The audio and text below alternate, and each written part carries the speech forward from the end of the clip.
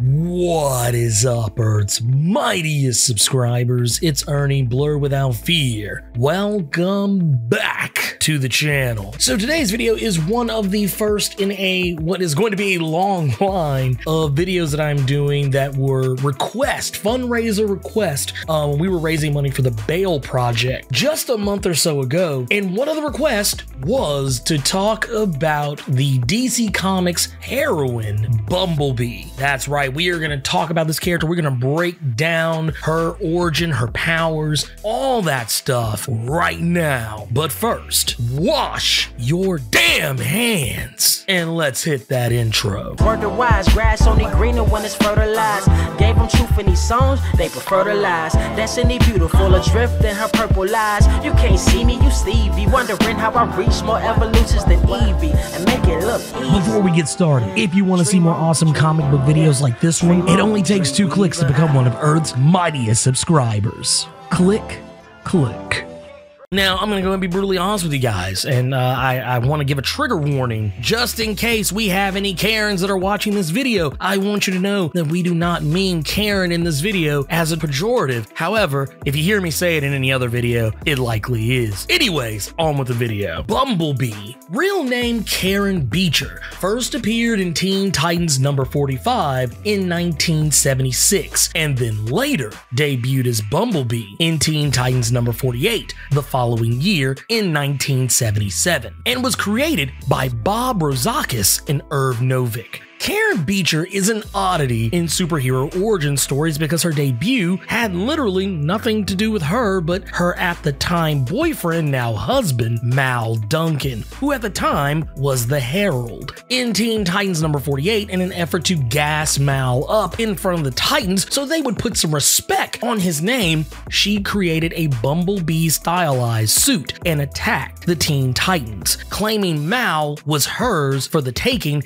and to try and get them to see the value, and she ran roughshod on the Teen Titans before making an escape. She would later apologize and explain to the team in Teen Titans number 49 that she simply thought the Titans didn't care about Mal and wanted to show them that he was worthy. Weird intentions, but well-meaning, I guess. And after apologizing, plus giving Mal an actual super suit, she was granted membership on the team. Karen Beecher originally lacked superpowers. The abilities she's often displayed were initially tied to a high-tech battle armor that gifted her with superhuman strength, speed, stamina, endurance, agility, and reflexes. This special suit also enabled her to fly by way of actual bee-like wings on the back of the suit. These same wings also made it possible for her to effect a sonic disruption by fluttering the wings as fast as possible. At one point in time, it was stated that she could flutter her wings at a frequency strong enough to disintegrate inorganic matter. This was later retconned. The suit was also capable of firing off electric energy blasts that replicated a bee's sting effect.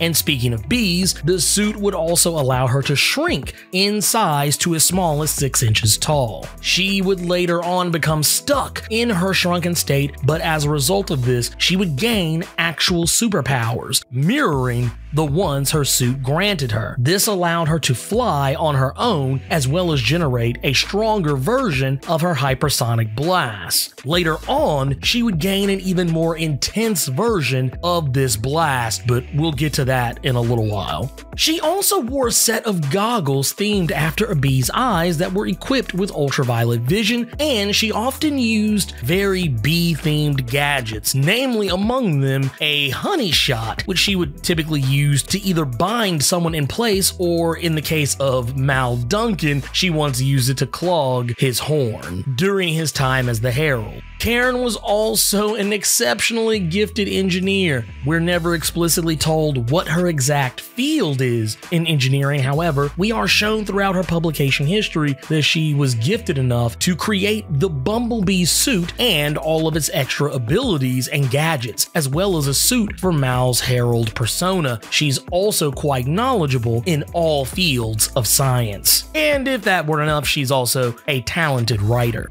After After Teen Titans number 53, where the team disbands, Karen and Mal went on to be married, thus making Karen's name Karen Beecher Duncan, and they both, quotey fingers, retired from being superheroes. To fill in the time, Karen went on to work with Star Labs, engineering non-lethal weapons. None of that would last since, you know, superheroes. She would later don the Bumblebee moniker again during the short-lived Titans West and would retire yet again once that dissolved. She would then later return to help the Titans stop Dr. Light and eventually participate in the events of Infinite Crisis. She would later in her career be contacted by Barbara Gordon in Birds of Prey number 100 to join the titular team, but before she actually could join the team, it was already disbanded. Earlier, I mentioned Bumblebee being stuck in a shrunken state. This was during the fallout of Infinite Crisis, where, thanks to Adam Strange's Zeta Ray, her physiology was permanently altered and she remained in a shrunken state until roughly a year later in the pages of Doom Patrol, where Dr. Niles Calder was able to develop medication that would allow her to no longer suffer the seizures and cardiac arrest due to her newfound permanent size. She would go on to join the Doom Patrol as one of its members, and over time, she slowly grew, eventually reaching 7 inches tall. On a side note, the height that she lost was temporarily transferred to Hawk Girl, making her 25 feet tall. Much like Black Lightning, she originally debuted as a normal human, using technology to affect superpowers. Also, like Black Lightning, after a continuity shift, she too became a meta-human, though for her, instead of it being Crisis on Infinite Earths, it was both Infinite Crisis and then later the New 52. Speaking of Black Lightning, one thing that's of particular interest is that in the history of comic books, black superheroes were not particularly common back during the 60s and the 70s, and we know that it wasn't until 1966 where Marvel debuted the Black Panther in Fantastic Four issue number 52, and we know that DC wouldn't give a black superhero their own comic book until 1971 with Green Lantern John Stewart. And this actually kickstarted a trend that saw DC, just like Marvel, slowly introduce more black characters onto the scene. And just like what was typical at the time, it wouldn't be until Marvel had debuted some black superheroines of their own that would rise to prominence. In regards to Storm and Misty Knight, both revealed in 1975, it wouldn't be until roughly 2 years later that we would actually see Karen Beecher be depicted as a superhero, despite appearing in 1976.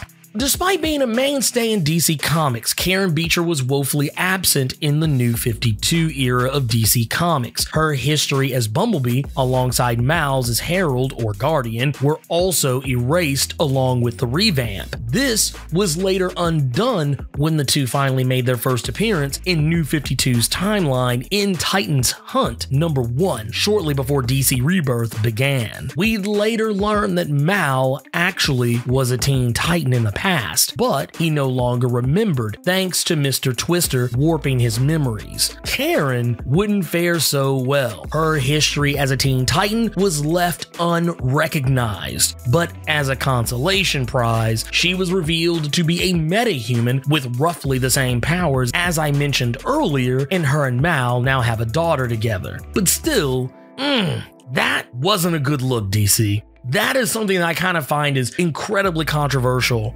in regards to what DC did with the New 52 in their, I guess you would say, a half-assed attempt at fixing it. Memory loss around that time frame seemed to play a major part in both Mal and Karen's characterizations, because it would just so happen that during DC Rebirth in Titans number 10, she would become a member of the Titans, but Simon of the Frightful Five would wipe her memory of Mal and her daughter from her mind. This obviously had a negative impact on their relationship, and she wouldn't get those memories back until Titans number 18. She would later leave the team in Titans number 19. Now, despite all this craziness and shenanigans with her history, as of Doomsday Clock number 12, it is safe to say that Bumblebee's original continuity and history is back in place. But that's one of those things that is a very very slippery slope to mess with in regards to DC Comics and all their wibbly-wobbly, timey-wimey, alternate reality, multiverse shenanigans. It's just one of those things that I've always felt is incredibly sloppy about DC Comics. But once again, despite everything that happened with New 52, probably safe to say that she still has all of her powers and progression that she has gained up to this point, but her original continuity is back in place. There are alternate versions of Bumblebee that have existed in DC Comics, one of which was being a member of Cyborg's Titans East team in the Titans Tomorrow storyline, albeit she was back to wearing the super suit and back to her normal height. There is also a toddler version of her that also appears in the Tiny Titans series, where she is the girlfriend of Plasmus, who is no longer a supervillain. Now, when it comes to media appearances, Bumblebee has quite a few media appearances to her credit, with her first being in the Teen Titans animated series, voiced by Takia Crystal Kema. This version of Bumblebee is a mix of her original and current incarnations, not needing a suit to affect her powers, but retaining a somewhat modified version of the classic look. Bumblebee has also made a few non-speaking cameo appearances on Teen Titans Go and cameoed in Teen Titans Go to the Movies. Bumblebee was featured in the DC Superhero Girls web series, voiced by Tila Dunn, something that caused Hasbro to try to block the sale of dolls based on this series due to their believing DC had indulged in trademark infringement on the name Bumblebee of Transformers fame. Hasbro filed a lawsuit in 2017 against DC Comics, but the dispute was later settled out of court for an undisclosed amount, with the terms not being revealed even now. An interesting side note to this, despite DC's Bumblebee existing an entire 6 years prior to the Transformers character, since, you know, Bumblebee did debut in 1977 and Bumblebee of Transformers wouldn't arrive until 1983. Despite this, Hasbro obtained an official trademark on the name in 2015, hence the lawsuit. The suit was mostly filed to protect their toy sales, since at the time, the Bumblebee spin-off movie was soon to release with an entire line of toys to back it up.